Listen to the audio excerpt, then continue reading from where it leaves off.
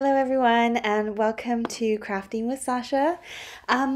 It's been a while. It's been about a month since I've been on, and I thought that I would sit down and have a bit of a heart-to-heart and share with you a bit of the shitty stuff that's been going on with me, and just let you know why I've not been around. It's been a really hard past couple months. I've had a lot of bad news in my life, and I haven't been able to be online. I thought I would create something while I'm chatting with you, and then I'll kind of try and fill you in on what I'm doing on screen if you start to get lost, but I didn't want to have just a sad, down, depressing video for the whole time. So we ended up moving house, which was super duper exciting. We got our lovely, beautiful dream home, really nice big house, double the size of our last one. Which has been amazing. We absolutely love it. I only got to spend a week in it so far, so I will tell you why. So as some of you know, my mum is still in Canada, which is where I'm from. And we ended up having a lot of issues with her over this past few months. She just started having lots of health issues and we couldn't work out why. There was a lot of hospital appointments. Some time spent in hospital, and it was all very stressful and we didn't know what was going on, but she basically lost 100 pounds or more in a few months, so it was really drastic and really quite frightening. Started having issues with using her legs and her arms. Things just weren't really working anymore. Lots of health concerns. So through a lot of appointments that my uncle and a family friend have done with my mom, we came to find out that she has a very serious condition that is going to deeply impact her life and the quality of life and the life expectancy as well. So it's nothing good news, all bad news, quite devastating and a bit difficult to come to grips with. So I have flown home for Christmas to be with my mom, and that's what I've been doing for the past 3 weeks. So we moved into our house and then I flew home to Canada to be with her and support her and try and help with some of these appointments. So that's a brief summary of what's been going on in my life. The timeline is not good. So I will be coming back to Canada again in a couple months to spend more time with her. It's meant that I've had to leave the kids and my husband behind, and that's been really hard on me as well. I miss them a lot. So that's where I've been. That's why you've not seen me. I've been struggling a lot. It's been really hard. Really hard.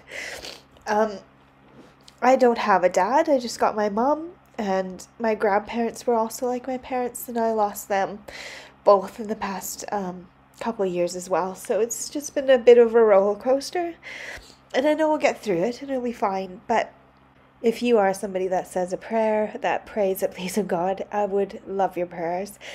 I'm quite a strong Christian, and I keep forgetting to pray, which is silly, but if you do pray, I would love some prayers for my mom, for my family, for the people helping my mom. Be very appreciated. Okay, we're gonna crack on with crafting because that's just such a happy thing for me, and I think it's been really hard being here because I haven't been able to get to my craft desk and create and be in my sort of happy zoned out place. So let's do some crafting. So I cut up my card base and I made a DL card. In the UK that is the same as like your slimline card, but it fits our size of paper. And I've got this piece of white card stuck here, and I am just applying some double-sided sticky back onto the white card. Then I'm going to die cut out my lovely little hexagon shapes. Next, I'm going to take my decorative paper and I'm going to do the same thing, but I'm putting the sticky on the front of them. So I've picked out the colors that I want, and what I'm going to do is take my scraps of double-sided sticky, which is the stuff here. I'm going to cut them to roughly the size of the outside die that cuts sort of the same sized shape as my little die cuts are going to cut. So it's the exact same octagon shape or hexagon shape. I never get the shape right, I apologize. And I'm just going to stick that on the top there, and I'm going to cut out the solid hexagon shape, and then that way I've got a nice beautiful background. So the reason I stuck the double-sided sticky onto these white ones is so that that little shape can stick down onto my solid shapes. Oh, I'm gonna say with shape way too much, so I apologize, my mind's all over the place. And I filmed this before I left for Canada and before we moved. So this video is like 6 weeks old and I'm trying to remember what I was doing. So I'm sprinkling on, this is iridescent clear glitter. If I can find the link for this, I'll put it down below for you. I'll try and link everything I can if I can find it still. It's been a little while. All I do is stick the glitter on and really, really rub it in hard. And then that way the glitter doesn't come off. And then that way the die cut, the intricate die cut, will stick beautifully to the top of that and give us this gorgeous sort of look to the top. So I'm kind of glitzing up my paper. I'm taking the pattern paper that I've already got in my stash and I'm making it into something pretty and sparkly and more unique. So you can pay a lot of money for designer paper pads that are like this, where you get this beautiful glitter to the top. So this is how you can kind of cheat and make your own beautiful glitter paper without costing a heck of a lot. This bit with the intricate die cuts can be a bit faffy because you're cutting it all out and then it gets a bit sticky, but sometimes you can just kind of put your finger onto the back of the intricate die cut and all the bits that have cut out will stick to your finger, and that's kind of a nice quick way.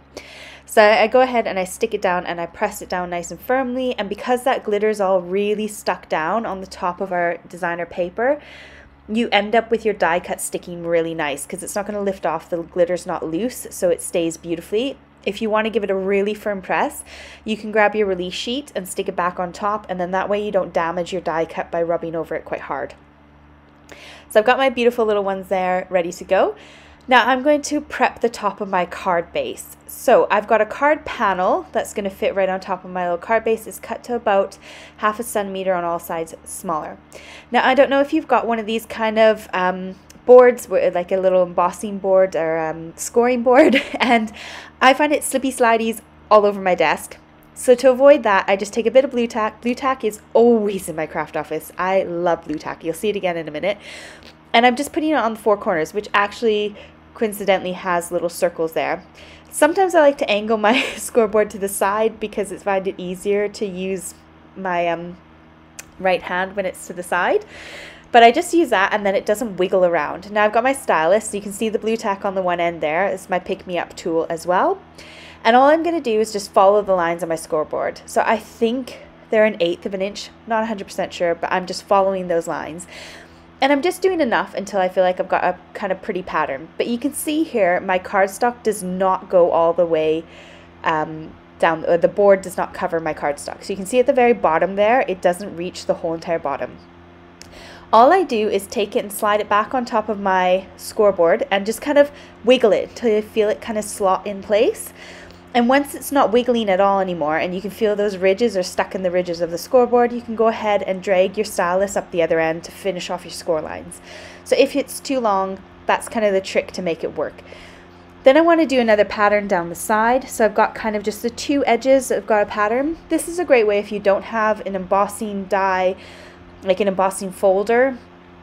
This is a great way to add a bit of character to your cards by making your own little embossing marks into it. And it kind of gives it a classy feel as well. So when I'm done, I just pop that off, take off the blue tack, and then shove it in my drawer. Now at this point, you should stamp your card first. I went ahead and stuck on my dimensional tape to make it pop up a bit. You want to stamp first, and I completely forgot at this point to do my stamping. I got a little excited. I wanted to stick it together. So what you want to do is make sure, do your stamping first, otherwise it's a bit lumpy and you might have a little bit of an issue.